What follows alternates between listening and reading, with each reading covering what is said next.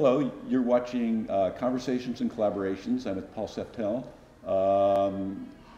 We're in Paul Seftel's studio and we're talking about art. So again, we're both talking about the conversations that we want to be involved in when we have the art conversation. The art conversation is a many pronged thing, from the guy who sells in the gallery to the picture, the person who's the portraitist, to the landscaper, to the, it's such a very wide variety of things. Art is seemingly a catch-all for catch-all anything, phrase. which isn't really it's a business that you make up as you go along. It's not an exact thing. Right. So, you can have 5 people. It can be a reaction, it can be a creation, it can be a production. It can be so many different variety of things. So again, it's kind of that language is inadequate. And looking for the adequate language is why we're here trying to articulate it. Right. Just finding it. We wouldn't be here if there wasn't really, if we both found a need to articulate it for self-clarity and for, so that we can take this conversation to a wider circle to have input and well, just to think about what is art, because I think, and somebody said to me, a teacher said to me very recently, of course philosophy of art is important. Without philosophy in art, you just have a bunch of colors and a bunch of notes. It's not the notes that make it music, right? The music is beyond it being notes. The art is beyond it being color, right? Yeah. Or form. There's something else that makes it art. And even just considering that or thinking about what is art is actually a very important beginning. Like if your audience hasn't thought about what is art, is just considering the end result, the pretty picture, then what makes it art if it's been done, something that's been done so many times over so many centuries? Is it really art because it's just a recognizable form? Let me step back just a little bit. I'm going to step back to The Price of Everything, a recent documentary about the art world, which is an interesting piece on many levels, and I don't want to get into all of that here. But it was very interesting listening to Larry Poons and talking about Larry Poons had done a certain thing. He'd done those kind of little circles, and when he stopped doing those things, he was out. Right. It was like almost like a modernist computer language from in the 70s, right, or the 60s. So he had a shtick, and they collected him for his shtick. Right. And as long as he did this thing, he was golden. And as soon as he didn't, he was out. Right. As soon as he questioned his own formula, they weren't interested anymore. Right. It's just because it was a commodification. Yeah. Right. And it seems to me that in every level of this story of art, whether you're dealing with the most expensive artists on the planet who are being touted by huge so-called blue chip galleries, or you're dealing with artists who are in a tent, everybody's looking to make a product, which is, to me, the paintings as an object, as a material form, the byproduct of a metaphysical state of thinking. Yes. I know that sounds almost pretentious, but I understand. And then there is the other reality, and it all has to be dealt with. You can't not turn your back. But you said it's something interesting. You said there's a difference between your audience and your collector. And let's expand. Let's go in that direction a little bit. Yeah. Well, I mean, I think I make art for everyone, for that experience, for the power of art, to be confronted by a sense of feeling and a metaphysical state that's made concrete. And that, having grown up going to museums, this public forum of art and the critique and understanding of what is art in this public forum was essential, because it educated my thinking. It didn't mean I had to possess these forms, because it takes just a rare, unique individual who's going to have the capacity to become the guardian somewhat of a metaphysical state made concrete, right? You know, that takes a place to store the works, an appreciation, a deep pocket, yeah, and above all, an incredible love. Yeah. Because to put your money where your mouth is when it comes to art, to come from your own heart and to see something and say, I need to have that, I need to take care of that, you know, and one day I'll donate that to a museum. And this piece is important, rather than, I can't say that one is better than another, but I know that that is my thinking about that. Then this goes with the sofa, or this will look good over mantle or over my bed. I certainly am not opposed to creating something at the end of the day is beautiful and that people can look into over a lifetime. That is really what I want, is, you know, for every square inch to be somehow of wonder over a long period of time. And because the pieces are irrepeatable, it means that there is only one person there, and the piece is as rare as the individual who is going to buy it. And if it's too inexpensive, you know, and it's too available, then are you going to be sure that it's going to find its way in time and be looked after? Or is it going to be just given away with the sofa, when at this point in time people will buy a home furnished and they want decorature, I call it, all right?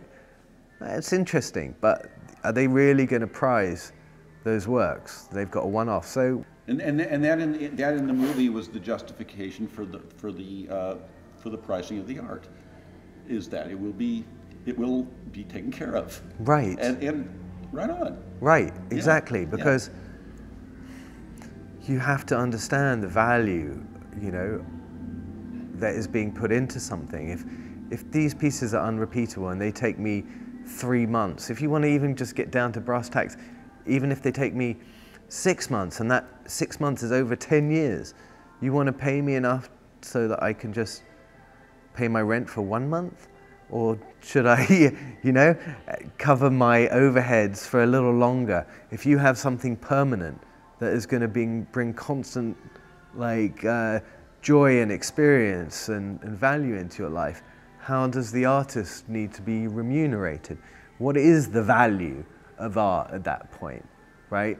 I mean, if it's a pretty picture and it's being made as on a production line, is it art and art? Are these two pictures of the same value? What do we know about that? What is the value? So it's a very spurious question. It almost behooves one to cultivate their collectors.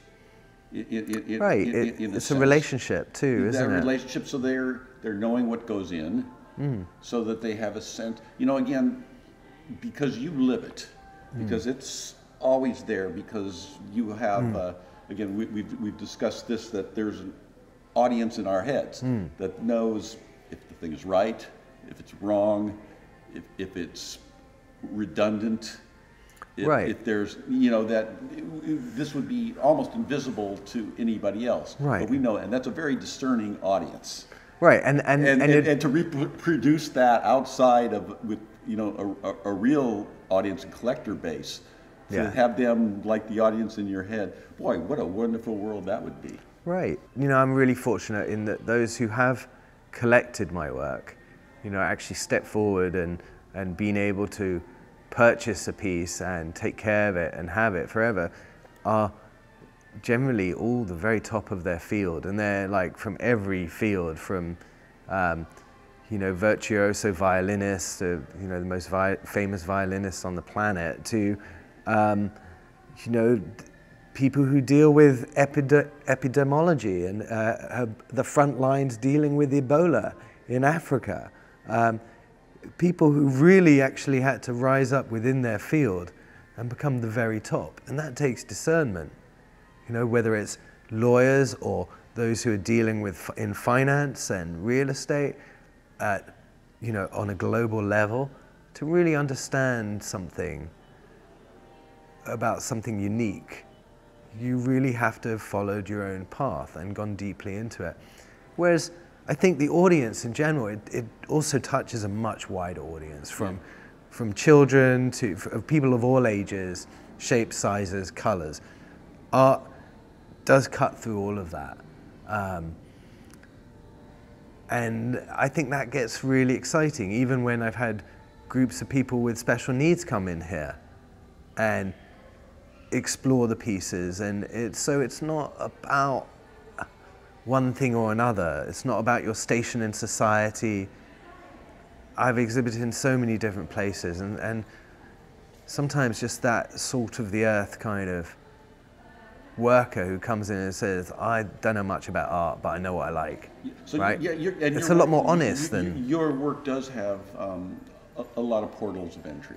You know, right. You know, you have surface, you have below the surface. Not everybody speaks in abstract terms, and so sometimes when people come in and they're confronted with this, their first question might be, well, what's your inspiration? What's it about? And, you know, rather than hearing my gibberish, I say, well, what does it remind you of? What does it make you feel? And often I hear stories of people traveling and having gone diving, or looking at the earth from space, being high up in an airplane. It's always some personal experience or a dream.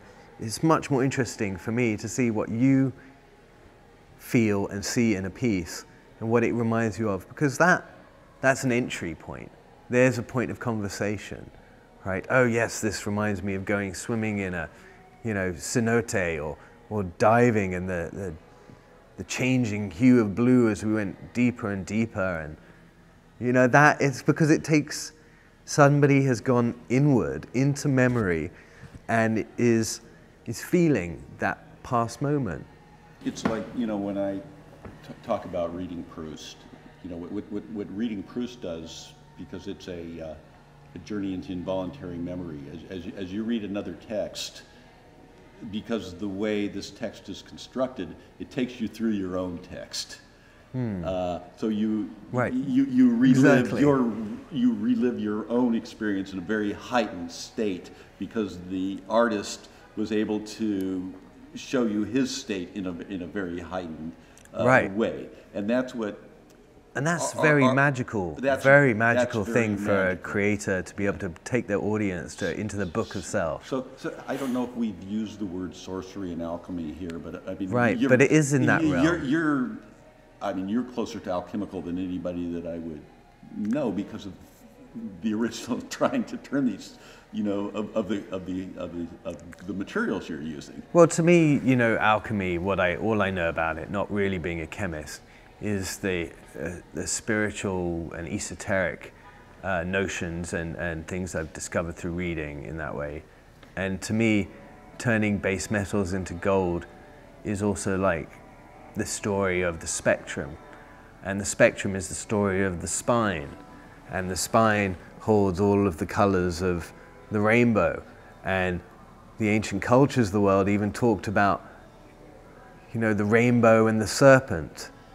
All right, and so that is a story of Kundalini, of the serpent that lies dormant at the base of the spine and rises up through all of the colors and the energy places from the base to the crown, from red to gold, okay? So to transform base emotions and experience into higher wisdom, that's the premise of alchemy to me. That's all I know about alchemy. People do confuse my playing in the dirt with actual chemistry and alchemy, when we're talking about something else. We'll talk about metaphorical alchemy. This is Baer and Paul Seftel. This is Conversations and Collaborations, and we'll be right back.